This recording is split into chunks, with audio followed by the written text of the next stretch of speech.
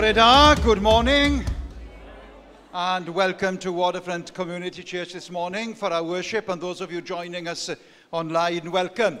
And if you're here this morning and you're a visitor, or you're a student that has just moved to study in Swansea, then we give you a good Welsh Swansea welcome, croeso. I know we've got someone from Canada and from California with us this morning. They moved to study in Swansea. So all you students that have joined us or come back for your second, third or fourth year, let's give him a good Swansea welcome. Welcome, bless you.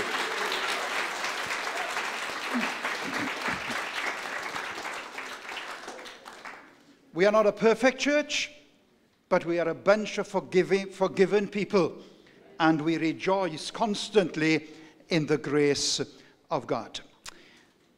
As a church here, we are a Pentecostal church, so we believe that God still speaks today, and we're going to hear something from God now as Keith comes and shares something that he believes he's received from God for us this morning before we sing our opening song. So let's just settle our hearts.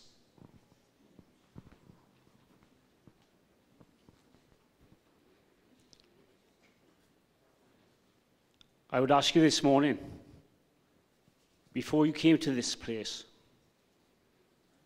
what were your expectations of today? What were your expectations of this meeting? You come expecting to meet me. For I am a God that will meet you at the level of your expectations.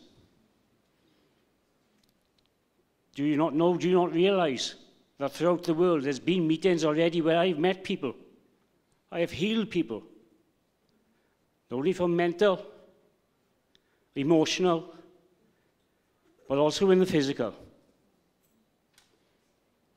I can touch them where their expectations are. In fact, I go over and above the expectations. I'm asking you today, take off your masks. Open your minds. Open your hearts to what I have for you. Just raise your expectations in me, and I will meet you, says you, Lord. Thank you, Keith, and let's receive that as something that God wants to challenge us with this morning, because the Bible does tell us that as we draw near to God, He draws near to us.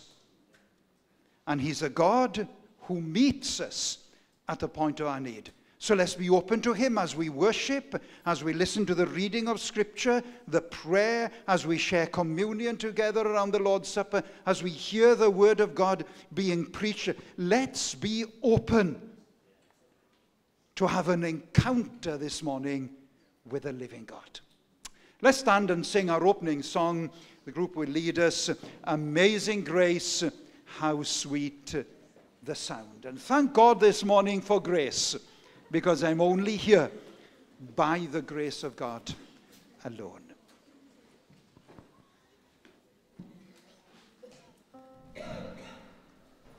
Good morning, everyone. It's lovely to see you all. Got a full house today. Hope you guys are all doing well. It's nice to be back leading worship and worshiping God with you all. So let's sing. This is Amazing Grace.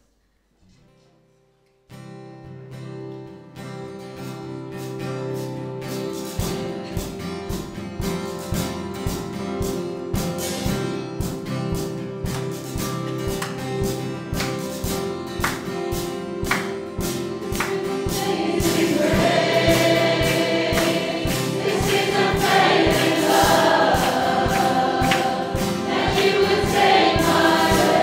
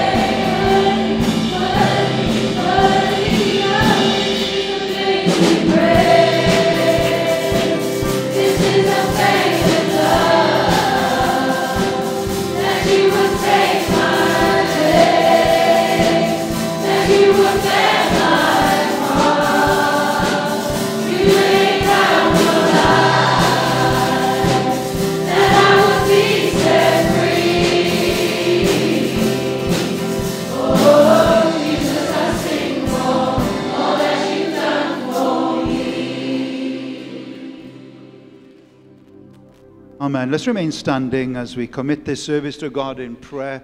Liz is going to come and pray with us, ask God's blessing on our gathering, and especially on the preaching of God's word. Thank you, Liz. Heavenly Father, we just thank you this morning that we are here in your house, in your kingdom, in the place where your glory dwells, in the place where we are friends one with the other. And Father, we just bring ourselves to you this morning. And we ask that, Lord, as you have spoken already, that we will expect the unexpected. We expect miracles within our lives this morning, that you will touch us right at the point of our need. Lord, for the word that is going to come to us, we pray, oh God, your anointing upon it, that it will set the captive free, it will open the eyes of the blind. Lord, that you will anoint the hearer, you will anoint the speaker. And Lord, those among us who have needs, we pray, oh God, that you will meet people right at the point of their need. Lord, for those who are sick, Lord, that you are the healer.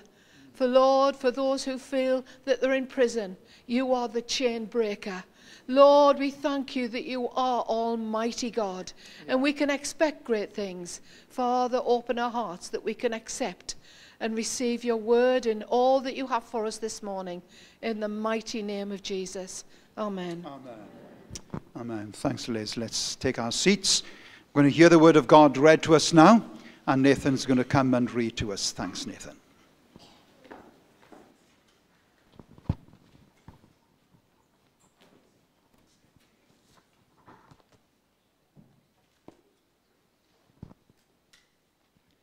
The reading is today taken from the book of Haggai, the first 6 verses of chapter 1. In the 2nd year of King Darius, in the 6th month, on the 1st day of the month, the word of the Lord came by Haggai the prophet to Zerubbabel the son of Shealtiel, governor of Judah, and to Joshua the son of Jehozadak, the high priest, saying, Thus speaks the Lord of hosts. This people says, The time has not come, the time that the Lord's house should be built. Then the word of the Lord came by Haggai the prophet, saying, Is it time for you yourselves to dwell in your paneled houses, and this temple to lie in ruins? Now therefore, thus says the Lord of hosts, Consider your ways. You have sown much, and bring in little. You eat, but do not have enough. You drink, but you are not filled with drink. You clothe yourselves, but no one is warm. And he who earns wages to put into a bag with holes. Amen.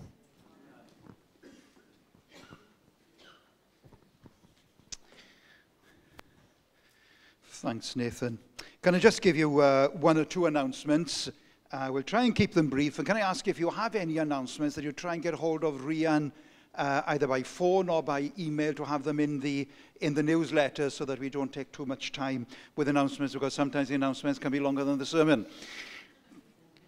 Just a few announcements this morning. Just remind you that tomorrow evening is our prayer meeting. That's 7:30 till 8:30 here at the church. Prayer meeting tomorrow evening. Then I've been asked to remind you that on the 16th will be the men's fellowship at 6 o'clock here, and it's a chat and prayer. So that's the 16th for the men. And can I also remind you that on the 22nd, Sunday the 20th, is it 22nd or 23rd? I can't remember now, whichever one of those is a Sunday. We've got Renewed Faith, the group from Ireland, here at 5 o'clock singing. So there will be a concert here, a service here, an evening service, 5 o'clock on Sunday the 23rd. Okay, so Pastor Mark Davis is coming back, and he'll be preaching in the morning with us, and then there'll be that concert in the evening. And Pastor Warren wants to thank all those who helped at the seniors convention in Pennegross yesterday. Also been asked to announce an autumn social walk around the marina, 2 p.m. on Saturday the 15th, followed by a bring and share afternoon tea. And all are welcome to join that. Then there's a few calendars left. They are in short supply now. They're going quick. If you want to buy a church calendar, £7.50. And if you see Keith at the end of the service, some wonderful pictures of Swansea and the surrounding areas.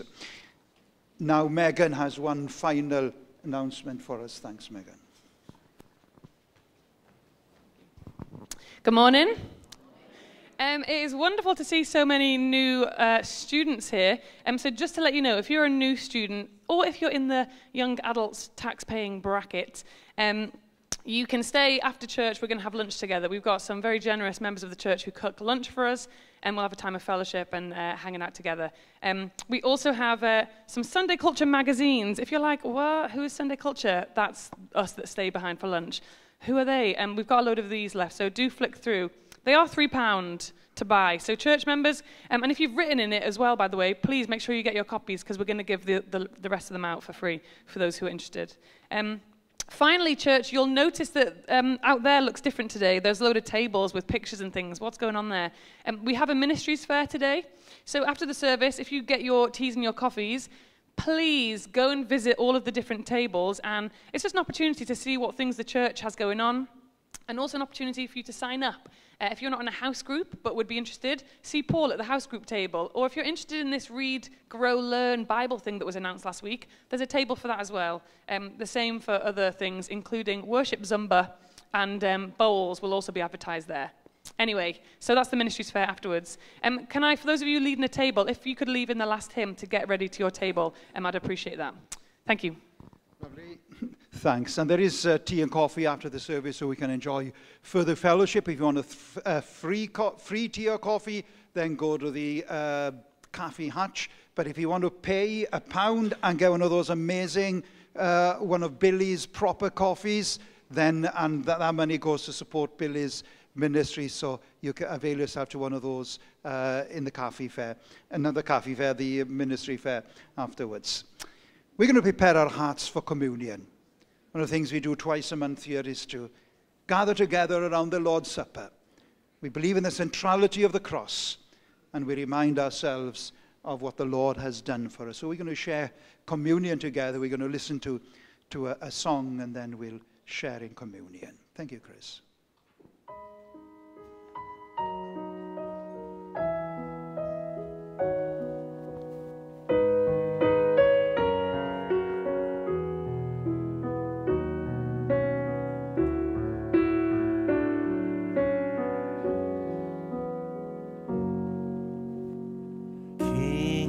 My life, I crown thee now, thine shall the glory be, lest I forget thy thorn-crowned brow, lead me to Calvary,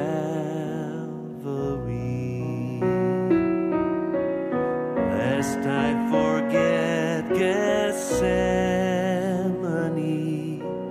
lest I forget thine agony, lest I forget thy love for me, lead me to Calvary.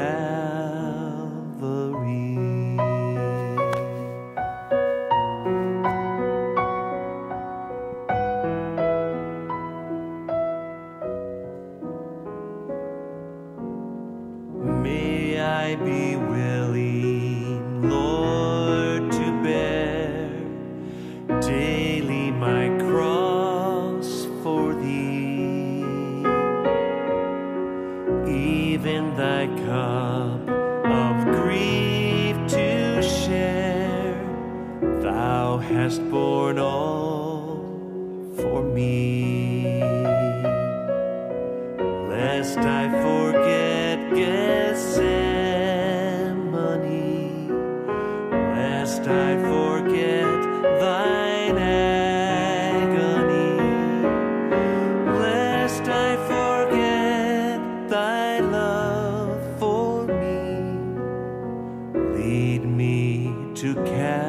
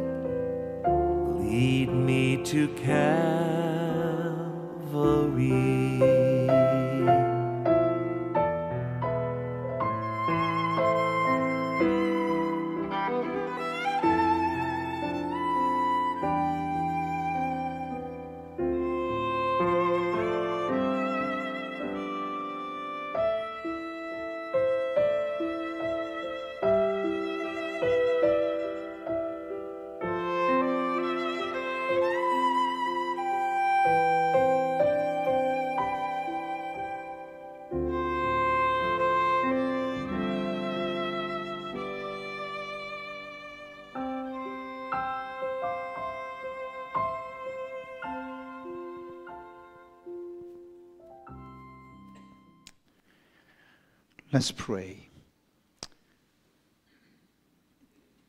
Heavenly Father, we are aware that we are a forgetful people. But we are reminded in that song this morning, lest I forget thine agony, lead me to Calvary. And our prayer is very simple this morning, that as we gather in fellowship around the Lord's Supper, that the bread and the wine would remind us once again of what it meant to thee, the Holy One, to take away our sin. And so be near to us as we share fellowship in communion this morning, for Jesus' sake. Amen. It was the Apostle Paul who said, "For I have received from the Lord that which also I pass on to you, that the Lord Jesus, on the night in which he was betrayed, took bread. And when he had given thanks, he broke it and said, 'Take and eat. This is my body, which is broken for you.' In the same way, after supper, he took the cup, saying, 'This cup is the new covenant in my blood. For as often as you eat this bread and drink this cup, you proclaim the Lord's death until he comes.'" And we invite all this morning who know the Lord to join with us in the celebration of the Lord's Supper. And ask those who've been asked to distribute the emblems if they'll come forward, and we'll retain the wine and the bread, and once we have all received, we will eat and drink together as one family.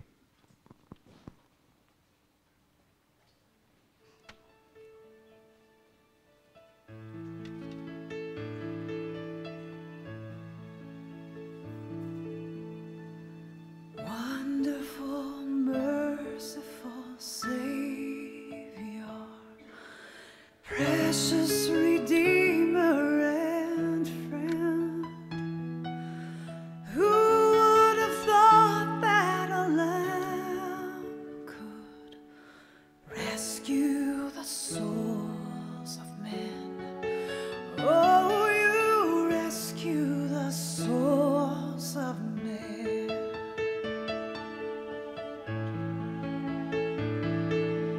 Counselor, Comforter, Keeper, Spirit we long to embrace.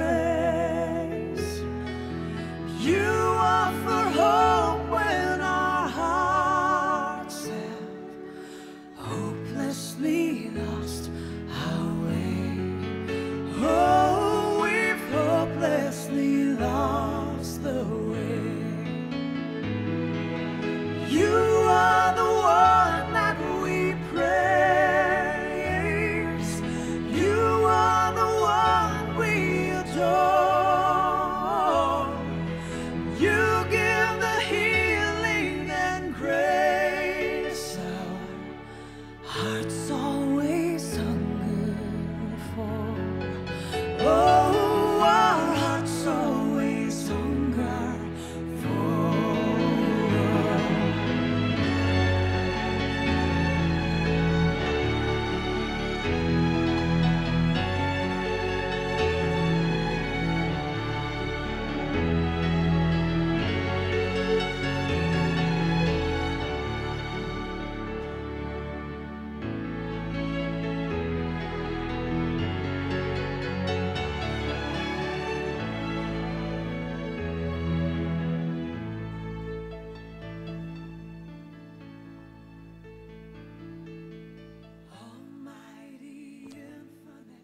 Has everyone who wishes to receive communion received? If not, if you'll raise your hand.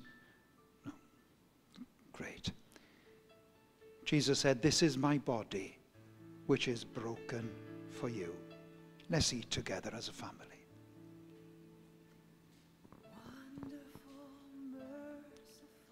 Thank you, Jesus.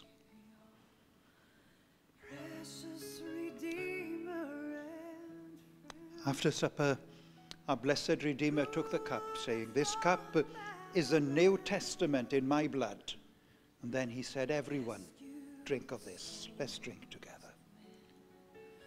Oh, you rescue the souls of men.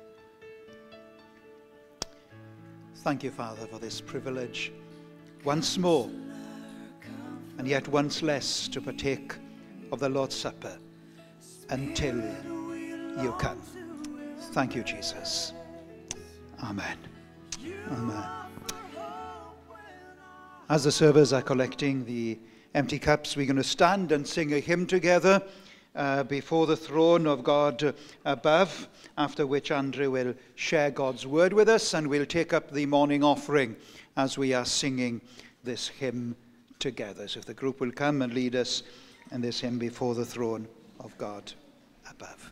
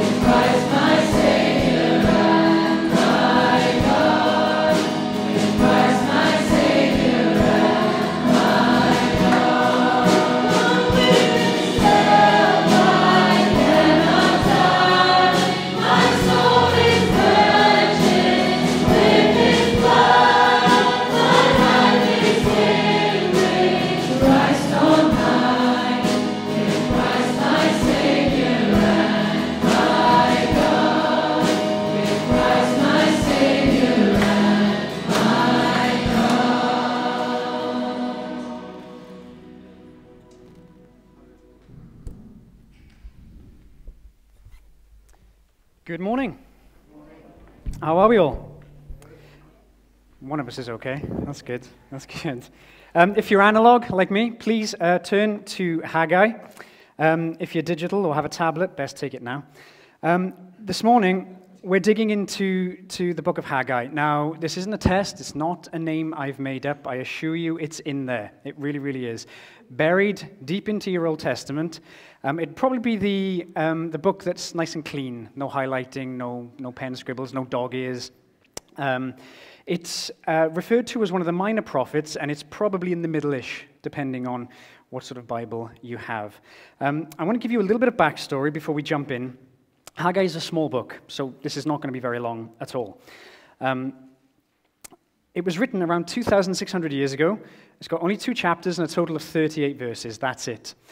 Painting in fairly broad strokes here, but Israel, around 586 BC, was already a divided kingdom. So it's split. The southern portion of Israel, it's already been conquered by the Assyrians. They took care of that about 100 years ago, before we find ourselves in the events that we read in Haggai. The northern kingdom, which was the only part of Israel that was left, effectively, was then conquered by the Babylonians. So the nation of Israel, it had fallen into idolatry, and they had ceased to worship God.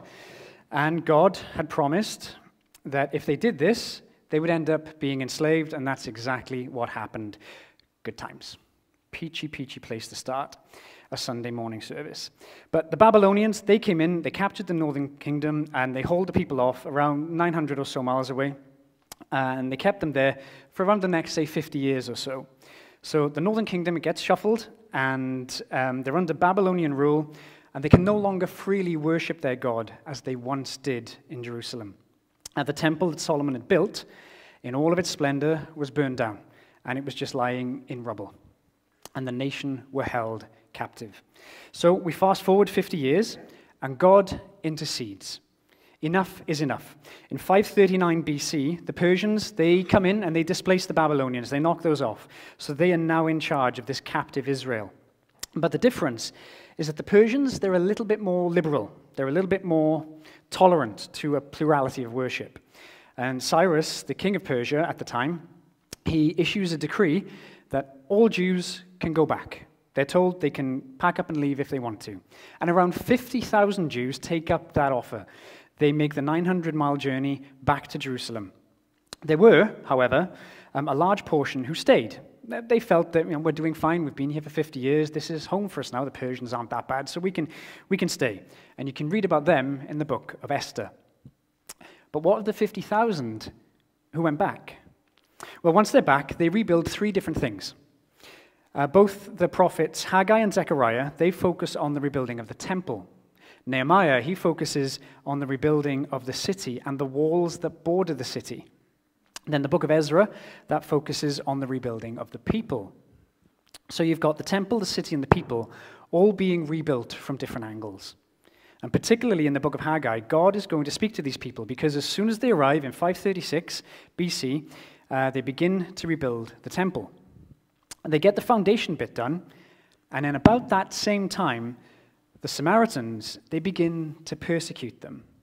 They are basically writing letters to Persia, and they're saying, look, listen, you do not want to let these people do this. If you allow them to rebuild this temple, they're going to start worshiping their God, and they believe their God is the only God, and the moment you allow them to do that, anarchy is going to ensue. They're going to rebel against you, defy your leadership. You're going to have a mess and a lot of trouble on your hands. So if you're not going to stop them, we'll do it. And these threats, they scare this 50,000 person remnant that came back. So once they get the foundation poured, they're done. They quit. And they take off and they begin focusing on their own homes. And this goes on for around 15 years. So after 15 years, the temple is still lying in ruins. There's a foundation, but there's rubble everywhere. So God's temple has not been restored. The people had been redeemed and released only to go back and focus on themselves. So God sends the prophet Haggai. He comes in to speak to the nation of Israel. And starting in chapter 1, verse 1, you get details, lots of details. Now, for most books in the Bible, we have approximates. We know they were written roughly about this time or that time. We know they were written collectively over a 1,500-year period. We can pinpoint most of the 66 books as to when they were written, but none is like Haggai in its explicit detail. We know exactly what day and what year these prophetic messages occurred. So he starts, chapter 1, verse 1.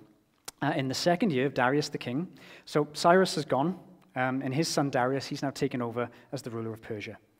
In the second year of Darius the king in the 6th month, on the 1st day of the month, which basically means this is August 29th, 520 BC. We know exactly when this took place.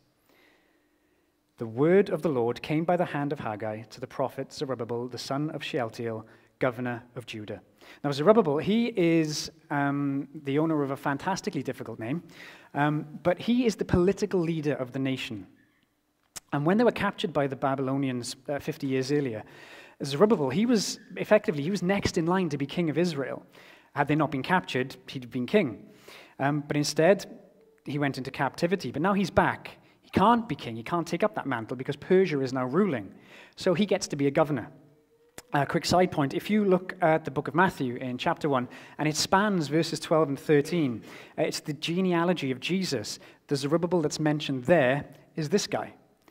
And there's also Joshua, the son of Jehozadak, the high priest. And Joshua is the spiritual leader. He's the high priest that shepherds the nation. He's the intercessor between the people and God. And these are the people to whom the word of the Lord comes to in verse 2. And what you have in verse 2 is God's perspective on the excuse that the people were offering as to why they could not be building God's temple right now and why they've sat for 15 years doing very little other than concentrating on themselves, despite God having called them to rebuild his temple. And this is their excuse. Thus says the Lord of hosts, these people say, the time has not yet come to rebuild the house of the Lord. That's their excuse. And this is interesting, because what does God call his beloved nation? He doesn't call them my people. He says, these people say the time has not yet come. And see, that's a tip-off. That's a tip-off you've done something wrong when he doesn't refer to you as your own. God says, these people, this is their excuse for why they have not touched my temple in 15 years, because they say the time has not yet come. So the book of Ezra tells us about this Samaritan persecution where the Samaritans, they got upset, were pleading with Persia not to let them do this, making threats. And as a consequence, the people became afraid. They felt that this persecution was so tough, it was so uphill, that there's no way God can mean for us to be doing this. There's just too much resistance. It's just basically God's way of telling them to take a little me time. But 15 years of me time is a little bit excessive. So God wants to confront this. Verse 3. Then the word of the Lord came by the hand of Haggai, the prophet. And notice what he says to them. You can draw a circle around the word time in verse 2 and a circle around the word time in verse 4, and you can connect them because this is basically God's derision to this excuse. He says, is it time for you yourselves to dwell in your paneled houses while this house, the temple, lies in ruin? Now, God is basically saying, so let me get this straight. So you say the time hasn't come and it's too hard and it's too difficult, and you can't commit to my work, but you do evidently feel that it's time for you to focus on your own home. The word that jumps out in this passage that gives context to the rest of this book is a word in verse 4. Is a word in verse 4. It's the word paneled. Now, if you were a Jewish reader, this would have caught you completely off guard. So the idea of a paneled house means it's just simply wood cladding, wood paneling, where you would take, in this instance, it would be cedar wood, and you use it to statement finish your home. In this context, that's the ultimate embellishment. Israel is not renowned for its rolling forest woodlands. They're not a massive woodworking community. An interesting side point that some scholars believe that Jesus wasn't just a woodworking carpenter, because the word to describe his trade, tekton, actually means stone builder. Anyway, in Israel, the community is stone buildings, and it's mandated law to this day that any new building that's built in Jerusalem has to be made out of the native white sandstone rock. So in order to get wood to panel your house, you would have had to have gone miles into a place called Phoenicia, which is effectively modern-day Lebanon, spending a great deal of time, effort, to cut down these trees, to fashion them, and then bring them back and then panel your house with them. So here, the Lord's point is this. He says, you're telling me that it's time to focus on your own house and not mine. So you're prepared to spend a ton of energy resources and time, going to a foreign land, doing all this laborious work to bring back this material just so you can build your own house. Meanwhile, mine lies in ruins. My kingdom is an eternal kingdom, and yet you're building up your own, completely neglecting me because you've chosen to ignore it and focus on you. Something is not right with that. I just want to make a quick point here that I want to explain what the problem isn't before we jump into what it is. See, the problem is not having wealth. Okay? The problem is not owning nice things. In fact, if you go through the scriptures, the idea of wealth is talked about a lot. But truthfully, money, wealth, and resources in and of themselves are not condemned in Scripture. What is condemned is the love of those things. Now, 1 Timothy 6:10 could be a contender for the most misquoted scripture that there is. Paul says, "For the love of money is a root of all kinds of evil." It's not that money is a root of all evil, it's the love of money. So the problem here is not wealth, but people want to make that the problem. We want to demonize wealth. In order to be spiritual, we need to be walking around in sackcloth and eating honey and picking locusts off trees to eat those. That's not Scripture's point of view. The problem is priority, and priority is always connected to your heart. Jesus addresses this very point in Matthew 6. He says, "For where your treasure is, there your heart will be also." And he's saying, you can pay me lip service all the livelong day. You can say that you love me, that I'm your God, that I'm your king. But at the end of the day, if it doesn't show up on where your treasure is, it'll always and only ever be lip service. See, the issue here, and what God is relaying to these people, is that the problem isn't all these other things. It's that they care about themselves more than they care about God's kingdom. God is saying, I redeemed you, I brought you out of captivity, I gave you the freedom to go home, I saved you, not so that you would come back and focus on yourself, but that you would serve the very king who liberated you. In verse 5, God essentially calls a bit of a timeout, and he says through Haggai, let's do a test, all right? Let's put this to the test for just a moment. Let's take these last 15 years that you've spent pouring into your own kingdom and neglecting mine, and let's find out, in brass tacks terms, just how successful you've been neglecting me and pursuing you. Pick it up. It says, "Now therefore, thus says the Lord of hosts, consider your ways. You have sown much and harvested little." He's saying you've done a lot of work in planting seeds and hoping the crops will come up and you can reap this great harvest, but nothing has come forward. It goes on. You eat, but you never have enough. You drink, but you never have your fill. You clothe yourselves, but no one is warm. And he who earns wages does so to put them into a bag with holes. So you've got God saying to Israel, let's see what's happened for these last 15 years. It's not time for my temple, not to do the work I've asked you to do, but it is for your house, and as you've pursued you, expending a ton of energy and expecting this great return, nothing has happened. Now, I want to jump ahead to verses 9 to 11, because I want to explain why nothing has come forth. And it says, you looked for much, and behold, it came to little. And when you brought it home, I blew it away. See, they had great ambitions and great wishes for a life and what it would be like as they came back. But they're back, and they've poured into their own lives, and they've done this for 15 years, and nothing has come to fruition. Even the little they did, God blew it away. So theologically, God is behind this. Why? He goes on to answer it. Why? Declares the Lord of hosts, because of my house that lies in ruins, while each of you busies himself with his own house. God is the reason nothing has worked out. Now, I need to be careful here, because we don't need to be straying into the erroneous doctrine that just because something bad happens, you have to be in sin. That's not true. Okay, universally, all the way through Scripture. Are there times where that's true? Absolutely. This is one of them. I would argue that this is a national sin, and it took place in violation of Deuteronomy 28, which was the Mosaic covenant. It basically said, the day that you forsake me as a nation and you turn to idols, I will withhold the rains from your crops. And that's exactly what happened here. So are there times when God disciplines those whom he loves? Absolutely. But it is also true, biblically, that we live in a fallen world where everything, and I mean everything, is broken from Genesis 3 onwards. So disease, sickness, bad stuff, it happens. As a result, people suffer. God's promise in Deuteronomy 28 happened in verse 10. He said, "Therefore, the heavens above you will withhold the dew, and the earth will withhold its produce." So basically, famine has taken place, and God has put it there to show the nation how fruitless they would be when they neglect him and they pursue themselves.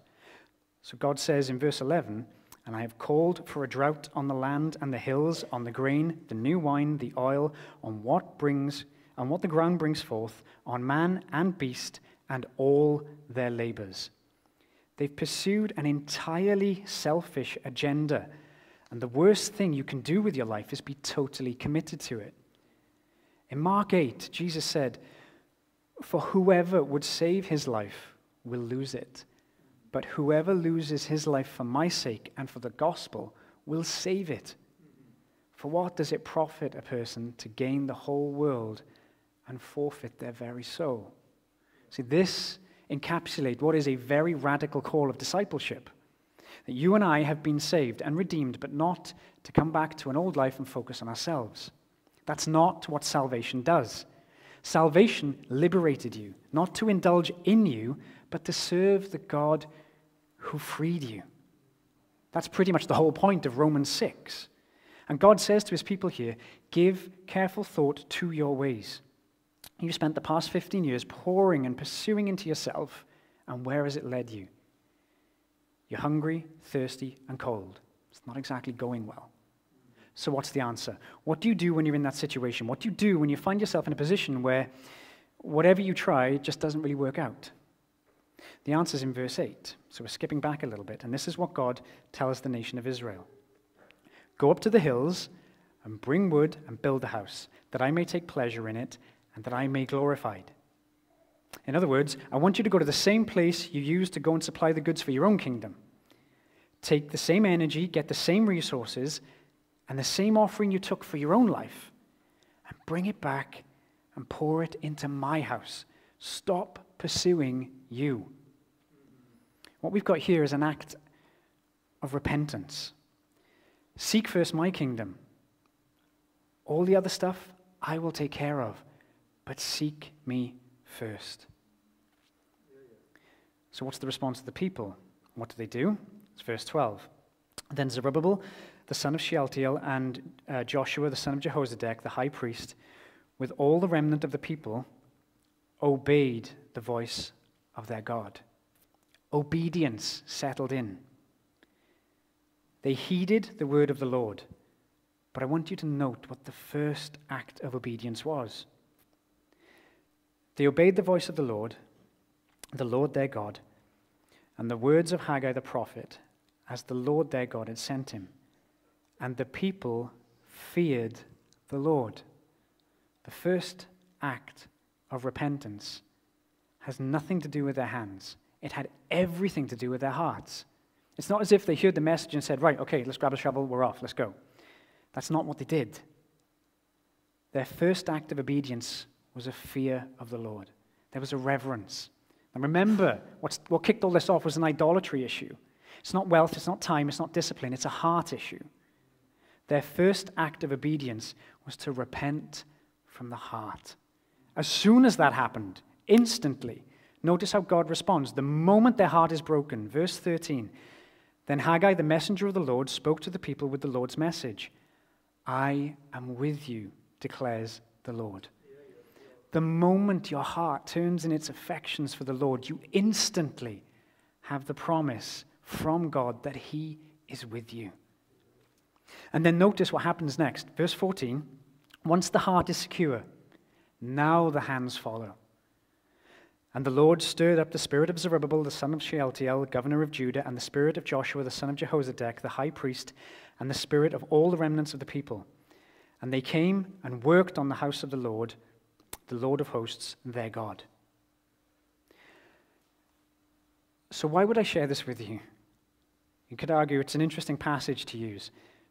do we have something as a church that we're building into? The answer is yes, but it's not a physical building. The Lord no longer dwells in a house made of human hands. It's a spiritual one. See, he has saved us and has put us on a mission to go and herald the good news of Jesus Christ, to build up his church, his people. That's the work we've been called to do. And here's the beauty of this. If you stop and listen to the story here in chapter 1, it's the gospel. See if this sounds familiar. Track with me through this. The nation of Israel is commanded to pursue God, and there would be peace in the land. Instead, they forsake that, and they start pursuing themselves. God then sends in the Babylonians to enslave them, but at the right time, he redeems them, brings them out and frees them. So not only could they return to a new life, not to pour into it themselves, but that they would go and give that new life away in serving the King who liberated them. See, that's the gospel. That's the same thing that happened to you and me. See, you and I, we rejected God, exchanged truth for a lie. That's Romans 1. See, we were judged and enslaved to the captivity of our own sin. But at the right time, just as we've celebrated and remembered this morning, Jesus Christ's blood was offered. He was sacrificed on our behalf. Our sin on him. He took it in our place.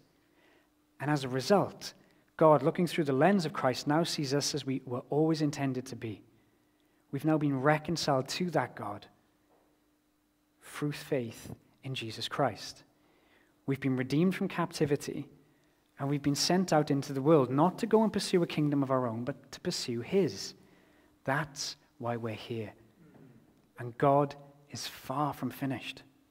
Far from finished. There's more to come. But if we're honest, we can very often get caught up with comparing what was to what is. And in doing so, we can often think that the best days are behind us. The church is in decline, certainly the Western church. Christian principles, they're disregarded. Christ's name, that's little more than an expletive in today's society.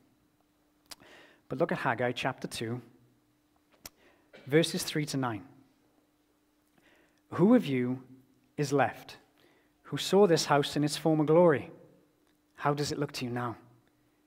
Does it not seem to you like nothing? But now be strong, for I am with you, and my spirit remains among you. The glory of this present house will be greater than the glory of the former house, and in this place I will grant peace. See, the temple was not what it had been, but it was not yet all that it was going to be. See, we're not living in a time of national revival. I get that. And I thank God for 1859, and I thank God for 1904. But those days have been.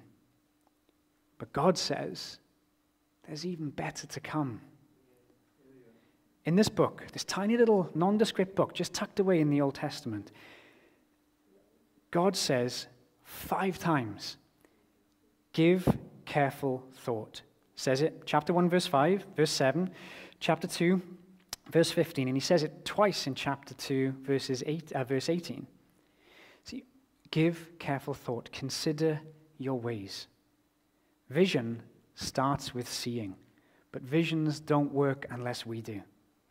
John Stott was an Anglican cleric and a theologian who defined this as a deep dissatisfaction with what is and a clear grasp of what could be. It's not difficult to be deeply dissatisfied with what we see in the world, but is our response to want to make a difference? To seek first his kingdom, trusting him in the difficult call of discipleship, being obedient when things make sense to us and when they don't. To be able to say that, God, I don't get this, but I know you've got this. To make a stand for the gospel of Jesus Christ. See, I'm not arguing for us to be poor. I'm just arguing for us to use the resources, the time, the treasures, and the talents that God has given us individually and as a church for his purposes, for his kingdom, for his glory. I'm also not saying that we shouldn't have aspirations, just that we don't get to the top of any given ladder and find out it's leaning against the wrong wall. Purpose in life is far more important than property or possessions. Having more to live with is no substitute for having more to live for. So filling your life with things will never satisfy. It may numb the pain or the sense of emptiness for a time, but there will always be the need for the next thing, the bigger thing, the shinier thing, the latest thing. Look beyond the creation to the Creator. It's only there you'll find purpose, you'll find joy, and you'll find peace. Let's pray. Father, I thank you for everyone in here today and everyone who's stuck with the message to this point online. Lord, I thank you that in your divine plans and purposes, each of us is uniquely gifted and purposed by you and for you, Father.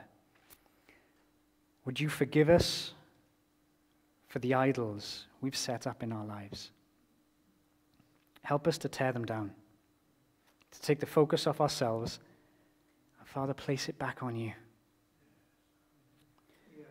Where we need to, Father, I pray that you would allow us to be strong and be bold, to repent in our hearts, right here, right now, this morning, as Abby, Mags, Angus, Bo, and Nathan, as they lead us in a time of worship, Father, I pray that we would listen and hear you speak to us. Warm our hearts, and Father, if there's a response, I pray that the response comes forward. If there's a need for prayer, Father, I pray people will come forward. But Father, whatever is needed in our hearts, as we've already heard, meet us at that point. If a heart needs breaking, break it. If it needs binding, if it needs comforting, if it needs loving, Father, please, by your Spirit, would you move? Help us to give careful thought to where our priorities, our efforts, our energies are focused. Let's make you the priority, seeking first your kingdom, longing to hear your voice, Father. I pray you send your Spirit, Lord, and you send it powerfully. In Jesus' good name, and for your glory. Amen. Amen. Amen. Thank you, Andrew, for sharing that word with us this morning, and a challenging word. Where am I in my relationship with God? Is it all about me and mine? Or is it about him and his service? Is it about things? Or is it all about Jesus? I was reminded of a quote of F.B. Mayers, who said, "In the lives of some, Christ is present. In others, he is more than present. He is prominent." But then, said F.B. Mayers, there are those in whose lives Christ is more than present and prominent, but preeminent. And God, through Haggai, was bringing the people of Israel back to the place where God once again was preeminent. And may he be preeminent in our lives. And if you're here this morning and maybe recently you've been following from afar, maybe like the Israelites, it's all been about me and mine and my career, my things, and you've been challenged this morning to keep the main thing, and that is Jesus. Why not, as the group comes and lead us now in a time of worship, why not to where you are, just open your heart. Do a bit of soul searching. Humble yourself and repent. And come back to that place where Jesus is everything. And as Andrew has mentioned, if you need prayer this morning, then of course we are here. Please feel free to come forward, and we'll be only too glad to pray with you. But let's stand and let's worship this great God of ours.